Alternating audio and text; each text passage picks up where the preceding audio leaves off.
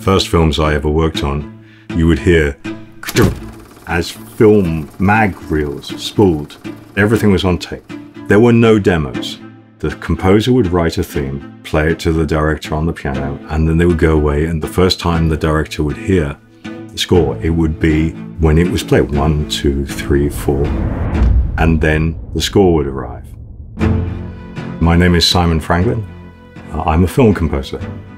We're here at Air Studios, which is my home from home and the greatest place to make music in the world as far as I'm concerned. A piece of hardware has to make my life easier, or it actually has to make my creative process better. And the thing about the new keyboard is that my creative process is improved and it is faster. It actually hits both of those marks. If I could only have one thing, I'd have to have Kontakt. That's my desert island thing, because I can pretty well do anything I want inside Kontakt if I have to. My setup has 500 contacts in it because my interaction with Kontakt needs to be fast. Kontakt being directly accessible makes this so much more useful. I think that the new Kontrol is a superb keyboard. I'm very, very pleased by what version 3 has brought for us. My back history includes Avatar 1 as lead arranger. My most recent film was Avatar: The Way of Water, and I'm continuing to work on the sequels now. I worked on Titanic, I did Seven, I did the electronic synths on that. I worked with The Weeknd, Michael Jackson, Whitney Houston, Madonna, Tony Braxton, Celine Dion, obviously, because I produced My Heart Will Go On for the film Titanic. I used to do a lot of records, now I just do films. In the world of composing, I think I just transitioned to it because I was a session musician. The idea of being a sideman and then coming into film composing, I think is a natural role change for many of us. John Barry was a huge influence on me in terms of understanding the way that you work with a theme and picture. I remember we were working on Prince of Tides and he wrote this beautiful theme. He would spend weeks making sure that this theme was just right. And that idea of a central theme that could be the heart of a film is something that many of the people I've worked for, is something that I've taken from them. First films I ever worked on, there was this black box that was the composer, and the director waited to find out what was inside. And if you're lucky, it's great.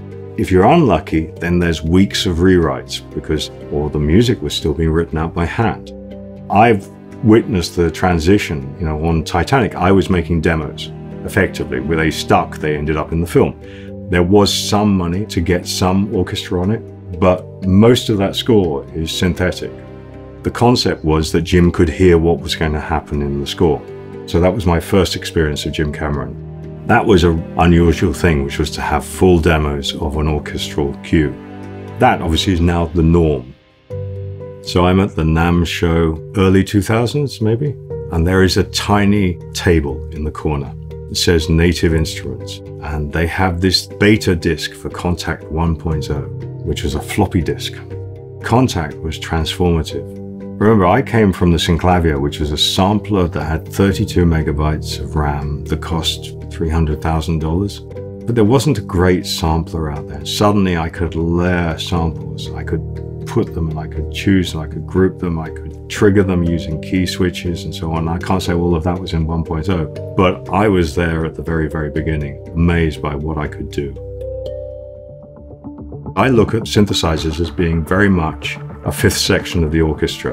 One of the things that I do is I layer.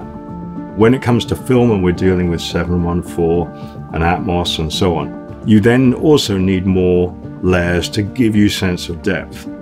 Because I came from records, because I did a lot of hip hop, R&B, I'd say rhythmically, my drum work is also something that I think people have noted. I always believe that if you get head bob, that starts the audience on a right path with the piece of music. Then it's about getting that interest. I don't program in loops because I started with the Synclavier, which didn't have a cut and paste sequencer. If I was doing the hi-hat to Unbreak My Heart, I had to play it from the beginning to the end. And I would play it and gradually I'd add more open hats, I'd do things, but it would be a part, I would be playing it. trying to make something that evolves with the picture. Native Instruments make some fabulous things. And there's some hidden gems inside the factory library that I think people forget about. Probably got 20, 30 pianos, but Noir is in my core template. I love the Straylight and Ashlight libraries. I think they're really cool and interesting. I like things that I can manipulate and I can tweak. You go through all the drum libraries like Damage 2, which has got some fabulous stuff in it. It's not about playing a preset and holding your finger down. It's about then taking that and saying, right, how can I make it my own? How can I make it so that it works against the picture? And then what happens if I layer this sound with that sound? I haven't needed a new keyboard for a long time as much as I needed this one. Tim Adner, who is the sort of lead man for the keyboard, is an old friend of mine. We started talking a few years ago because the lead time on building something like this is several years. He showed me, literally pieces of paper. Hey, we're thinking about doing this. And I would look at it and go, yeah, but one of the things that I worked with Tim Adnett on was getting 4 pedal inputs, because I have a multiple pedal board for the normal sustain pedal, but I also have pedals for mod and expression. And then I use a 4th pedal as a drop-in. Most of the orchestral libraries that we use these days use mod for dynamics and they use expression for volume. And I like being able to tweak them both with my feet as I'm going on. The other thing was the strip's great. I like the strip, but it was just in the wrong place because your heel would touch it whenever you use the mod wheel or you use the pitch bend. Version 3, I think, is phenomenal. The day I got it, I got rid of my CP300, and that's the first time that something has absolutely supplanted it. I love the polytouch. Having that on an 88-note keyboard really makes a huge difference to expression. The computer inside it is much more than just a screen. The speed with which I can change things and transform things, the way I can audition stuff, it's fabulous. But I also love the layout. Allowing Kontakt to appear on the screen and the keyboard makes all the difference in the world. You're going to see my keyboard, which has got some scuffs on it. I like it so much that I am taking it everywhere with me, so it's getting some battle scars. But this is a good thing. This is how all keyboards should be. They should be used. Okay, so one of the great things about this is the fact that I can sit there and browse directly in Kontakt. So I've taken Ethereal Earth here, and I'm trying out sounds. And you can see here, now I like this one. So I'm setting that as a favorite. You can see the star. Now I want to go back to the star, load. I don't like that, but I like this one. This is really good. So I'm going to set this as another favorite. And auditioning libraries quickly like this is really, really useful. Let me find something we all know, Heaviosity, Damage. And now I can audition here. Oh, I like that. Now it's loading up on the screen. This is mapped out here, and you can see how close room, hall, LFE, the knobs on the screen have appeared down here. Now I can take a sound, I can go.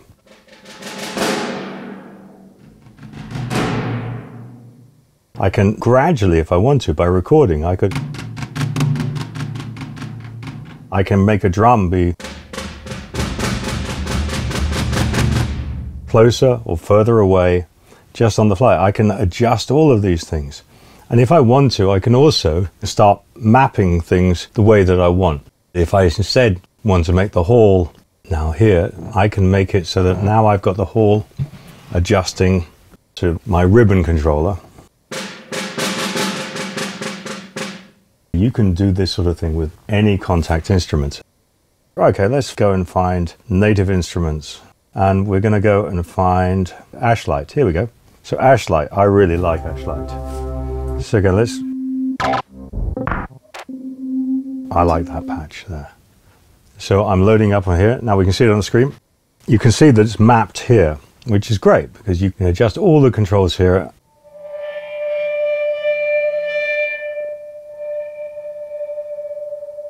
And that's fabulous. Now because I've mapped my pedals, I've got 2 pedals here. I can play left, right here with this pedal and go up, down with this pedal.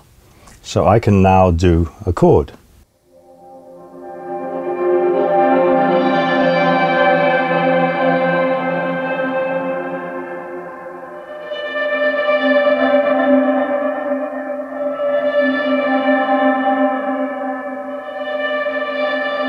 And that also allows me to now do things like this.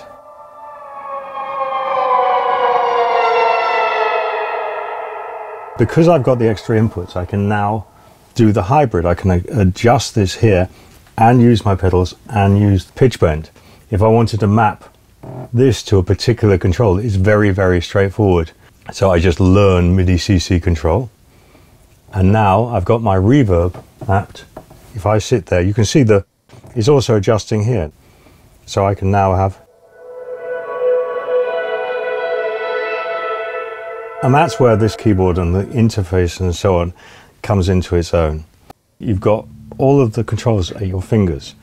The mouse is a great tool for doing this. It's not a great tool for feeling like you're performing. And what I like about this is it helps me be a performer. So I'm going to show you how you can map Poly Aftertouch and why I use it and why it's useful. So I've taken Uhei's Phenomenal Diva. You can see here we've got the cutoff. Now this is the patch as it... And you can see if I press down harder, nothing happens. So what I'm going to do instead is I'm going to map the filter to pressure. Now,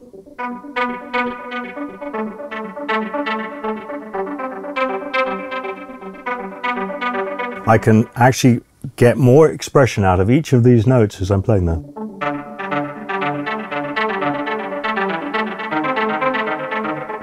And that's because I'm using the poly after pressure to actually generate the response on each note. So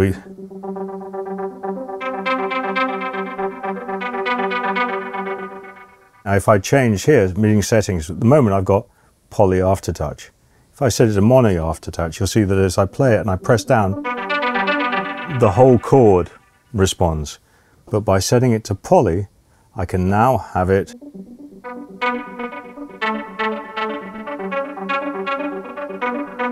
I can allow a single note to have more control. And obviously things like the old CS80 had this, and it's part of the sound. But you can now map this to fabulous synths like Diva. Now, we've got Generate, which is another seriously cool synth out there. I've got it hosted in Complete Control, and you can see that it's appearing here. I can now tweak controls over here as much as I want. But the problem I had with Control 2 was that the touch strip was down here. And so I would often sit there and touch it by mistake, because I use these wheels all the time. And I'd be touching the touch strip. By putting it up here, you're now keeping it out of the way of the controls. And by the way, these are really, really nice and solid, which I like. I've mapped it, and the way that you map it on here is you right click and then you move the control you want.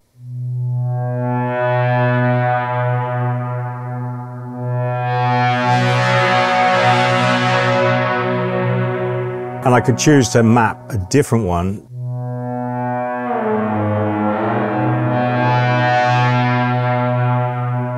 This is why having the touch strip above is so much better. So I've loaded Gravity 2.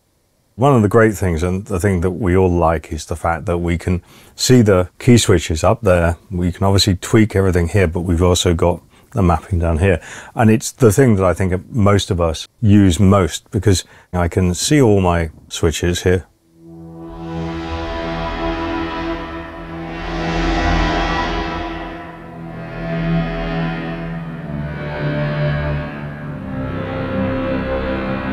And map it into a nice region, and especially on an 88-note keyboard. The lighting on this is considerably better than it was. We spend so much time searching around for key switches. Still having them on the screen makes a huge difference. It's excellent. Finally, I've got to talk about the Keybed. I've beaten my way through so many master keyboards and always kept coming back to my Yamaha CP300, and it's been replaced by this. I think the actual feel of the keyboard is great. I can't speak highly enough of the fact that the action feels just how I want it to be. The bottom line is, a keyboard has to be great to play. And this is a really excellent Keybed. It has the right balance for me in terms of working programming. Because it's got 4 pedal inputs, because it's got the strip, because of the way that the light works, it allows me to have a clearer creative line when I'm working. The demos that we can make now are so detailed and so amazing. Directors often don't turn up to scoring. The director often says, well, I've heard the demo, you're just effectively rendering the score with the orchestra. Now, to me, there is this magic when 105 people breathe in and out, and all these ludicrously talented musicians play the music that I've written. That's the magic, that's the special point. There is nothing more wonderful than standing up on the stand, waving your arms around like a gibbon, and suddenly this music appears. Much as I'm pretty good with computers and music, I will hope that that never disappears.